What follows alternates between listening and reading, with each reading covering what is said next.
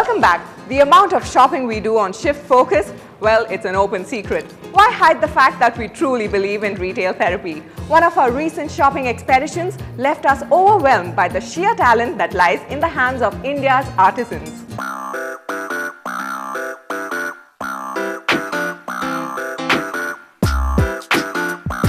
The Crafts Bazaar, one of the largest exhibitions in our city, held at Valluvar.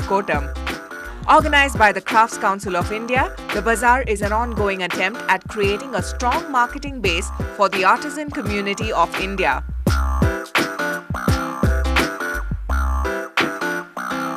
You know, there's so many exhibitions going on nowadays. But believe me, you will not find one like Crafts Council of India because of the seal of excellence that we put on this program. We know most of them personally, and we invite only those people of whose quality we are assured of. And so all the products are very varied. And you know, there are 150 stalls, and they're from all over India. I can say nearly 15 to 16 states are represented. The products we have from jute bags to accessories to slippers, the jutis, embroidered jutis. We have terracotta, we have wood, we have metal. I mean, I think it's like textiles, of course, which is the biggest. 150 artisans participated in this bazaar, showcasing a wide range of jewelry and embroidery work like kanta, sujni, chicken and fulkari. Also occupying the entire Valluvar hall were an extensive array of pottery products, jute bags, mojris, terracotta items and metalware. This is in English it's called the water reed, and this is our traditional designs. And this bag is the new one, and we are putting the color with vegetable color and with chemical color also we are putting, and all making by the hand ovens. It's making only the Manipuri ladies are making these kinds, and found in the Manipur only, not anywhere. This 10-day exhibition also has on display traditional and tribal designs. You might need to come back to the Crafts Bazaar several times if you truly want to do justice to it.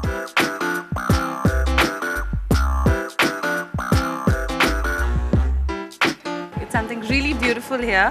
Specifically, what I liked was the one from Rajasthan. Although we do get things, it's not like Chennai doesn't have. Chennai is also very cosmopolitan. But there's something very traditional like the Karnataka handwork, the Madhya Pradesh handwork, as well as the one over there from Rajasthan. It's something really beautiful. So I think everybody should take a look at it and come as fast as they can before things get over.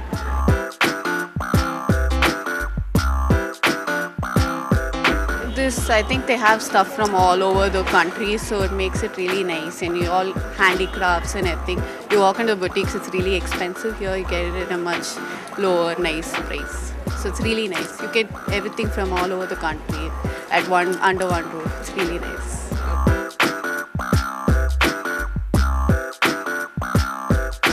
The artists will have their products on display till the 27th of September. Go ahead and add a touch of India to your shopping experience this season.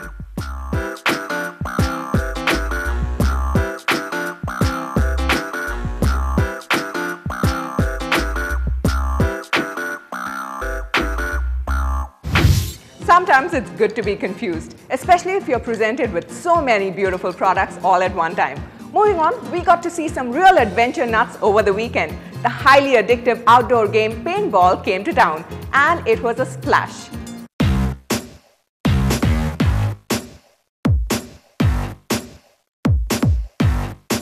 In 15 short years, the sport of paintball has become recognized as one of the world's most exciting outdoor participation events. A game where you try and color your target with balls of paint. Headshot on the old Mahabalipuram Road organized the first ever open championship through the National Paintball League for men and women of all ages.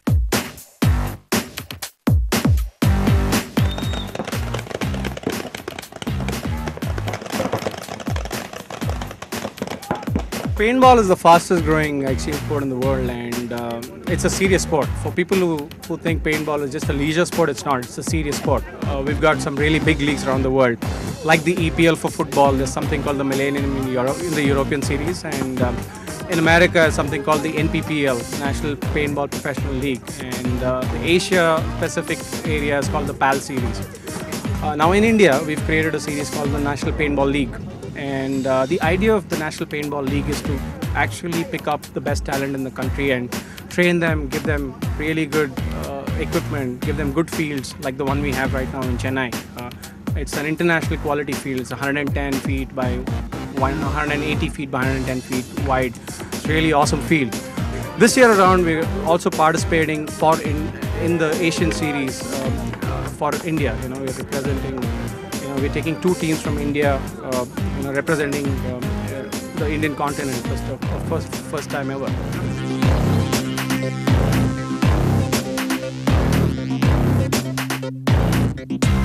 "15 teams comprising of 5 members each competed aggressively for the final victory with a chance to win 10,000 rupees.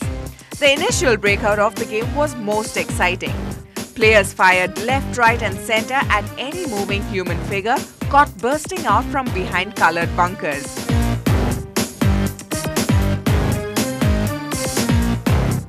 So we called Paint Gun Murugan's after illustrious cousin Quick Gun Murugan. You must have seen him on TV.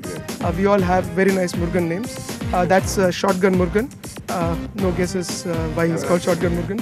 That's Big Fat Murugan. What's your name again? Long Gun Murugan. Long Gun Murugan. I'm Quick Tongue Murugan. No reasons again. He's called Target Murugan because his wife shot him in the last game, point blank. So he's got Target Murugan. So that's the Murugans, guys. We're very happy to be here. Awesome. Thanks, guys. Thanks a lot. First time and lovely experience. It's our 3rd time playing paintball and we love it. So great work from Headshot and the guys at Temple. We really loved it.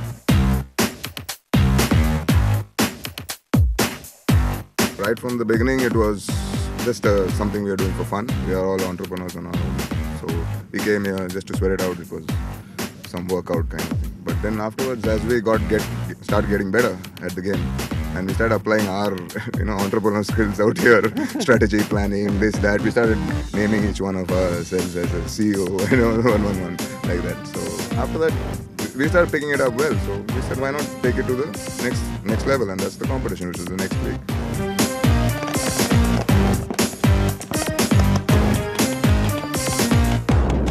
The teams that made it to the finals were the Maniacs and the Paint Gun Murugans. They really fought hard to pull the trigger. After engaging in a 4-minute shot combat, the Maniacs were the triumphant warriors.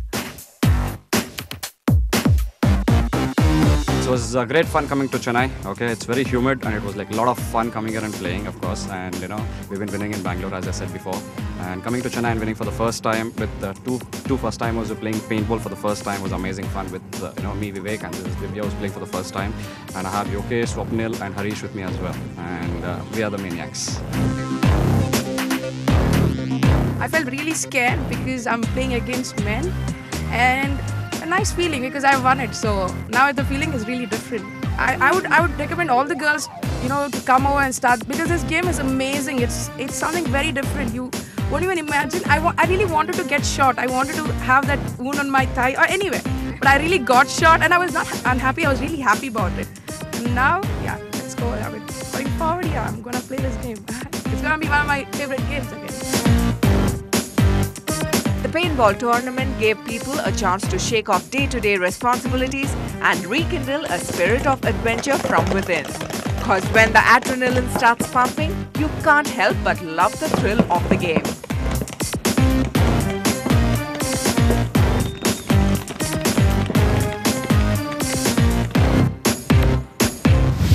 Paintball is lots of fun but highly competitive as well. But what tickled us most was the name Paint Gun Murugan. Mind it. On the other side of this break, a look at the life of the king of pop, Michael Jackson.